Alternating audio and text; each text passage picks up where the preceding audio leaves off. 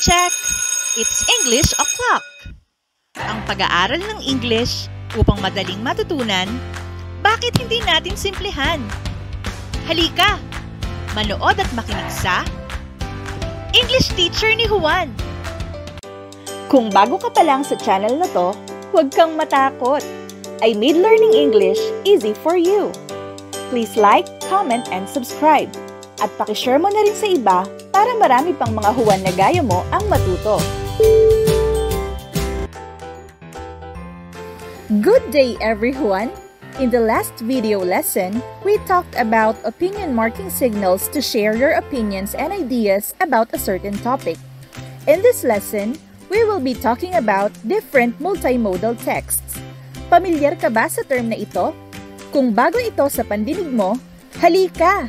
Manood at makinig ng mabuti sa ituturo ko. The target most essential learning competency for this video is comparing and contrasting the presentation of the same topic in different multimodal texts. Let's go straight to the topic.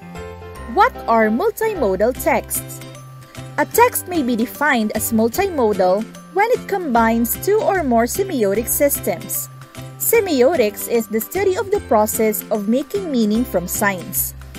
There are 5 semiotic systems in total: audio, gestural, linguistic, spatial, and visual. Linguistic. This deals with the vocabulary, structure, grammar of oral or written language. Visual deals with color, vectors, and viewpoint in still and moving images. Audio is about volume, pitch, and rhythm of music and sound effects. Gestural is the movement, facial expression, and body language. Other term for this is kinesthetic. Spatial has something to do about proximity, direction, position of layout, organization of objects in space. So, to make it simpler, multimodal text involve reading, writing, listening, speaking, and viewing. These processes are called modes. Any combination of 2 or more modes will result to a multimodal text. Gamitin nating halimbawa ang video lesson na kagaya nito. Dito sa video lesson, ilang modes ba ang ginagamit natin? First, viewing. At the same time, listening and reading. Tama? So, this is an example of multimodal text. Ngayon, from the 5 semiotic systems that are presented, here we used audio for the sound and music that you hear, linguistic for vocabulary, and visual for images. Multimodal text can be paper-based, digital, or live.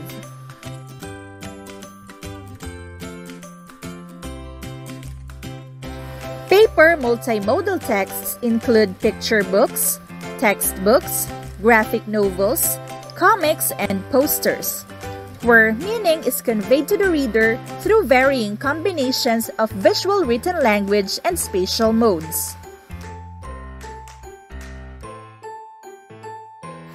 Digital multimodal text such as film, animation, slideshows, e-posters, digital stories, and web pages convey meaning through combinations of written and spoken language, visual, audio, gestural, and spatial modes.